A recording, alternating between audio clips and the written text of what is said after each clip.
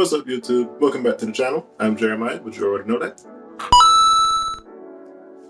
Today, I'm going to give you 5 crappie fishing tips that you can actually use. There's a couple of things out there that a lot of people haven't been talking about that I feel like should be highlighted, that nobody else has really gone into. Really, a lot of the tips and things that you see on YouTube are about the same old stuff, and I got something new to add. So I figured I'd share that with you because you guys seem to really like those crappie fishing videos. Crappie, cyclade, paper mouths, specks, speckled perch, whatever you call them in your part of the country. This is going to help you catch more and bigger fish.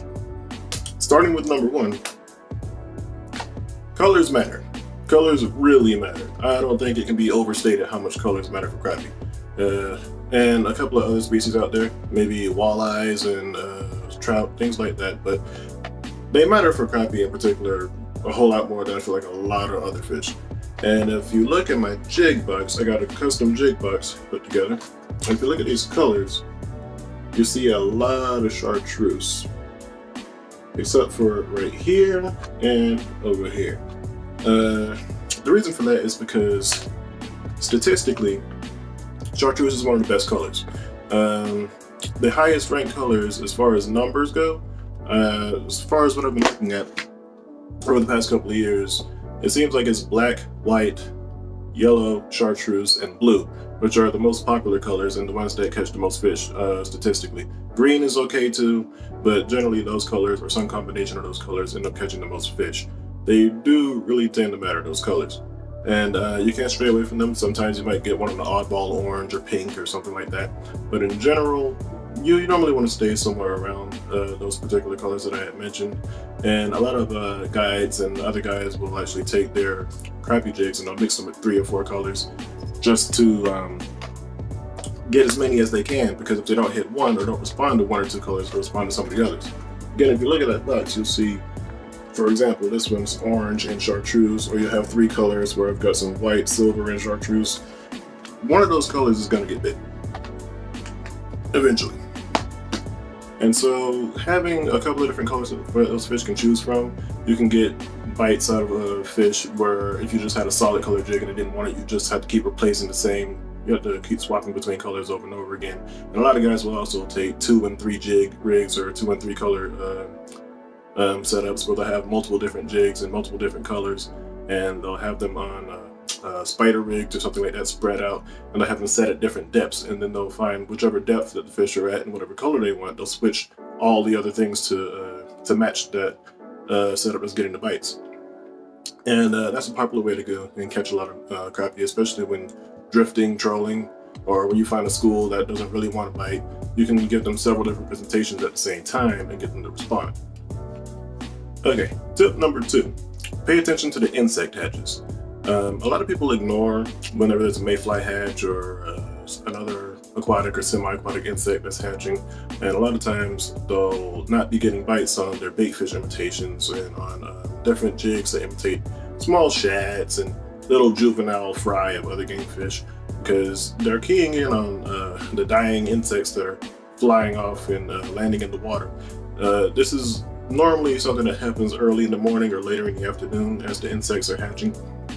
And all kinds of fish, crappie, bass, and pike, and all kinds of other fish alike will actually all be keying in on not bait fish, they'll all be keying in on those insects. And this is the time when the fly fishermen start to do really good, and when the guys throwing hair jigs versus a plastic jig start to do a little bit better. So don't overlook those insect hatches. They can be a really great time to catch fish.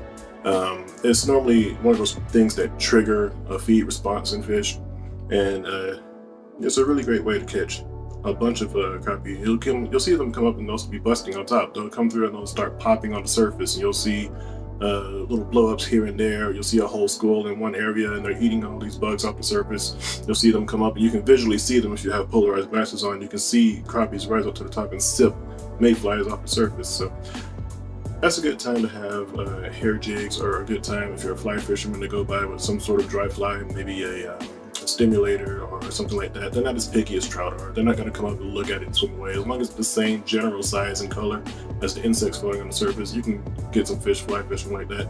And also some topwater baits will work well for crappie during those times.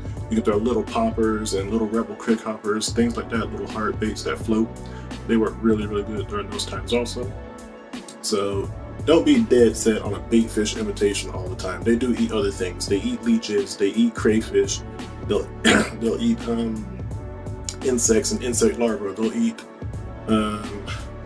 worms and things like that too. So don't just always be dead set on a bait fish imitation. Don't ignore the insect hatches, don't ignore the other forage options that there are out there. You don't always have to go to a minnow every time. Okay, tip number 3. This is something that's really cool. I don't think anybody's ever shown you this before, but you can take a jig head, little light wire crappie jig. Let me get that to focus. Little light wire crappie jig. And you can take a pair of pliers or just take your fingers, grab it from behind the keeper, and bend it at a 45-degree angle. Okay, so now you've got that. Okay, what you can do then is take a grub, stick it in the head, hook it out, run it up onto the keeper, turn it around, and you can actually Texas rig a crappie jig just like how you would for bass. And that's a great way to catch crappies in really, really dense vegetation and really heavy cover. Let's say you've got a brush pile and you're vertical jigging and you keep getting hung up over and over again, you're tired of getting snagged. Well, then you can actually Texas rig for those same fish. You can pull them out. Now it does require a little bit more force when you set the hook, because obviously now you have to get the hook to go through the plastic into the fish's mouth. So you have to be a lot more sharp on those hook sets. But for the most part, I mean, they have a soft mouth anyway. You don't have to jack them extra hard like you would on a flipping rig catching a big largemouth in a grass mat somewhere. You just have to lift pretty sharp and it goes straight through. What you're trying to do is get it to go through here, out there and into the fish's mouth. So yeah, that's a great way to get fish that are in really heavy cover without snagging. It's a fairly snag-free approach. It's not completely bulletproof, but it does save you a lot of time of re-rigging and snagging and having to pop stuff off, and it just saves you a lot of trouble. Crappie fishing tip number 4. Don't be afraid to play with size. A lot of guys will go out and they'll be catching fish on one bait, or they'll go out and they'll see them on the depth finder or something like that, or they'll go into an area where they just know that there's some fish and they're not biting. Don't be afraid to upsize or downsize. You'll be surprised at how big of a bait a crappie eat. Everybody's gone out and sometime or another caught one on a bass lure. Like I remember one time I went out with a bunch of buddies. I was throwing a 1/2-ounce rattle trap. We ran into a school of white crappies and we just started snatching them over and over again. We just started pulling fish out of that school on a bait that would be too big in most people's opinions. You know, the average crappie bait is 1.5 inches, 1.25 inches long, something like that, maybe 2 inches, not much bigger than that. But you'll be surprised at how big of a bait that they'd actually eat. A lot of guys will go out in the winter time or in the fall and they'll be ripping a jerk bait, a big 4-inch, 5-inch jerk bait bass fishing, and end up pulling up crappies. So don't be afraid to use a bigger lure. This is actually a 3-inch curly tail grub, and I do really well on that. And by comparison to the average size crappie grub, if you look at one, there is a major size difference between this and that. Both of them work pretty well. They will both work depending on what situation you're in. But especially if you're in dirty water, or if you're in a situation where fish are really pressured, it could benefit you to go really it could benefit you to go up in size or benefit you to go down in size depending on the situation. Things like dirty water where I need more vibration, or maybe if I'm just around bigger fish where I'm trying to upsize the quality of the fish I'm catching, or maybe if you're in a lake that has bigger bait fish in general, let's say that they're eating 3-4 inch gizzard shad instead of these little itty bitty minnows, usually it would be a good idea for you to go to a little bit bigger size bait on average. Now on the flip side, if you happen to be fishing really pressured water, or there's a whole lot of tiny bait fish, or you catch one and you clean them and there's a little bitty bait fish in the stomachs of those crappie, you can go down to a 1-inch grub. Something really tiny, something small, sometimes even smaller than that. Or if they happen to be feeding on fry, that'll be another good thing to do. Crappie are one of the biggest predators of the fry, the hatchlings of other fish. So you can downsize and use a tiny little grub or a tiny little jig, or even those ice fishing jigs, the little tungsten ice fishing jigs with the little bitty short shank hooks on them, the tiny little plastic trailers. Those work really good in situations where the fish are extremely pressured. So if everybody's crappie fishing and they're hitting them extra hard, you come out with a much smaller jig on a much lighter line, 4-pound test, 2-pound test even, on a micro light rod and that itty bitty jig can sometimes coax fish to eat that wouldn't have hit otherwise. And the last thing, tip number 5. Crappies school by size. The reason for that is simple. Alright, why? Well, they school by size because fish of the same size can't eat each other. Okay, so if you're in a situation where you're catching a whole bunch of small ones, they're only, let's say, 6-7 inch crappies, you're really better off just upping and moving and finding another school as opposed to sitting and trying to catch bigger fish out of the one that you're in, because they're all going to be about that size. If you go into a school and you're catching 10 and 12 inchers, you're good on. You're pretty well off in a situation like that, and you probably shouldn't move. If they shut down, you can switch colors, or you can switch sizes or something like that I mentioned earlier. You can only pull a couple more fish out of the school, but it's good to establish a milk run of spots and just bounce around until you find the quality of the fish that you're looking for, instead of staying in that one particular area and catching a bunch of smaller size fish, because they're all going to be just about that size. There's going to be the occasional good one out of the bunch, but for the most part, they're all going to be around the same size. So you should really just leave them alone, find yourself another school, and go on from there. Here's one more. This is a bonus for you. This is for all you guys that go out in the wintertime or after a cold front, a post-frontal day or something like that. You go out and you find fish on your sonar. I'm going to tell you how to find fish, how to tell fish that are active versus ones that are inactive on sonar. Let's say you go by a bridge. You go by a bridge at the mouth of a creek on your favorite lake, and you see a school of crappies, and they're clustered tightly around the pilings of the bridge.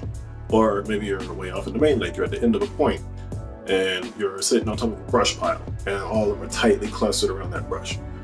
Odds are you should probably leave those fish alone. They're probably not active. You may not catch them. You can leave and come back at another time. Most of the times they'll still be there. They may hang there for days at a time, so long as other needs are met. They have bait fish in the area and easy access to deep water. They'll hang around there and they won't move. But odds are at that particular time, those fish are not very active and you're probably not going to catch them. What they look like on sonar is, it looks like a Christmas tree, just about, on that brush pile. You'll see, you know how a Christmas tree is sitting on the bottom and has all the branches spread out, you have all the ornaments hanging on it, stuff like that. You'll start to see that. But if you go in a situation where you go out, you find those same groups of crappies and you see them spread out, kind of scattered around the outside edges of it, and they're kind of suspended above it or around it, those are fish that are catchable. Fish that are clustered tightly to cover are a lot less active than the ones that are roaming around the outside edges of it. Those fish are a lot more active and they're moving around, they're looking for food, and oftentimes you can trigger those fish to feed. Sometimes if you get into a situation where they're clustered tightly around cover and you pull one out of the school, you can trigger the school to feed, but it's rare that that happens for crappie. It does happen for other species, like say white bass or stripers or something like that. You pull one out of the school, you fire them up, they start acting crazy. Spotted bass, they're laying down there on the bottom, they're not doing anything. You wiggle a drop shot in front of them, you stick him, he comes up, and then he brings his buddies with him. That happens for those fish. Crappies, not so much.